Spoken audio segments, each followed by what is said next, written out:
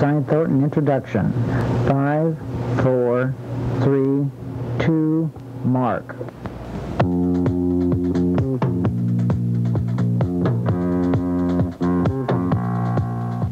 It's Inside Thornton, the program series that features topics of and about Thornton Township High School.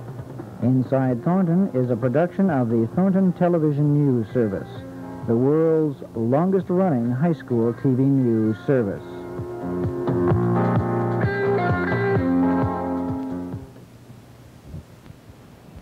Good morning, everyone, and welcome to Inside Thornton number 6. This is Greg Struss coming at you on this wonderful Thursday morning, and Ken Spallow's not here today. We just all feel bad about that. Anyway, our guest today is, originally was supposed to be our guest today, but one of which didn't want to come on here. Okay, I'll start. Our guest today is one of the... That's a little... too early. Wait a second. Our guest today is one of the co-editors of the Thornton 2 newspaper, active member in the student government in KIP, which sponsored the mock election on Tuesday. They are also in charge of selling Christmas trees and donkey basketball, which comes in the spring or whatever. Yes. And please help me welcome one of our greatest outspoken people here at Thornton, Lisa Kay Wakeham. Yeah.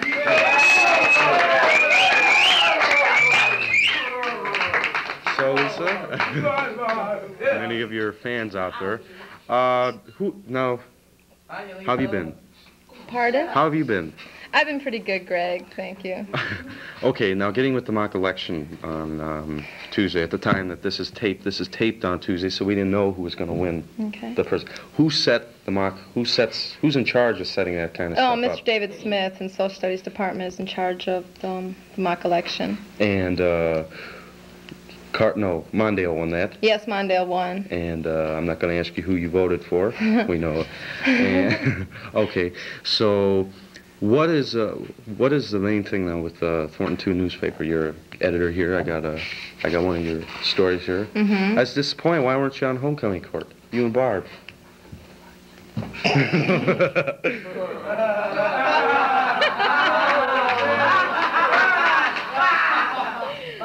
Yeah. Thank you, studio audience. Gee, Greg, I couldn't tell you. Okay. Now, you work with the Economist now, didn't you? Yes, Pointer Economist. And how did you write a lot of stories for that? I saw. Well, I was doing like a feature story all last year. Now I'm doing kind of like a photo opinion, which is going on again this year. And what are some of the things that you've written about? It's kind of like a Royco, but it's more based toward teenagers and stuff like that. But I wanted to get away from that. That's why I'm on the Thornton 2 newspaper, which I feel is going to be very, very good this year. And I hope people are buying it. Now, you're a co-editor with Barbara. With Barbara, yes. And how did you get to be co-editor? Well, over the summer I went to Ball State University and I took a college course. Had fun. I bet you did. And I supposedly learned how to write. She asked both Barb and I'm editor of news and Barb's editor of editorial. Some other things too. Yeah. How was the paper reborn? Reborn because, well, it wasn't active last year. And we just got it going again this year because I think we have a lot of talented people on our staff. We have a lot of hard workers, and our papers are becoming more colorful. And the paper that's coming out, when is this show coming on? This is on Thursday, 2 days. The paper that's coming out tomorrow is going to be very good. It's 16 pages, which we haven't had in a long time. And are we in this one? Yes, you are. It's a nice picture. Oh, really? Yes. Nice picture for TNS. Give you a plug. Yeah. We have a lot of pictures of all the homecoming activities, so you might find yourself in there. Now, how often? When is this released? Like, every 3 weeks. And when are all the stories due?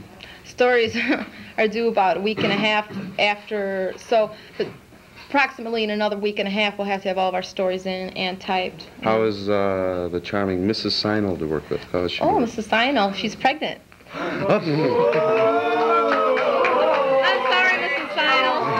I had to do it. Married, I hope. No. Yes, it's her second child. No. how is she to work with? She's hard, but she's very college prep in a sense. If you were going to go into the newspaper, so she's a good teacher, and she's making our newspaper look good. Other teachers might say, "Well, do it all on your own, but make us look like idiots." Now she's making us look good. Faking your way through. How's okay? How's what are some KIP activities that are coming up? Greg, I'm not real active in KIP this year. No, but we are vice president. I'm vice president, and Barbara's president of senior class, and we are going on a class trip to Florida in April, which is going to cost $400 if we fly. It's going to cost approximately $150 less if we don't fly. We take the bus, but we are going to have a Christmas dance or a winter dance, which is going to be. It's not exactly going to be like a real small gym jam, but it's going to be a little more formal. It's going to be a lot of fun. I hope a lot of people attend. We're going to have a good DJ. Okay. We have to go away right now, and we'll be back in a moment with a surprise. Ooh.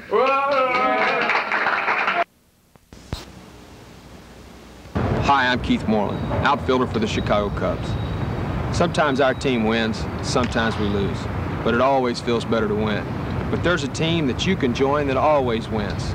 The United Blood Services team of volunteer blood donors, a team that saves lives. To join, all you have to do is give a unit of blood.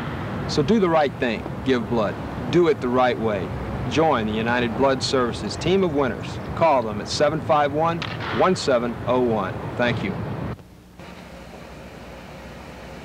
Well, we're back, and Lisa, it was a pleasure. It was fun having you here. Right now we have Henry Denson here, who's one of the chair people for the breakdance club here at Thornton. Once again, we're going to have another breakdance segment. We're going to leave you here now. It's Greg Struss. Thank you all for watching, along with Lisa. Thanks for being here. Thanks a lot, and Greg. We'll see you next week. Bye-bye. And here are the breakdancers. What's the move? What's the sound?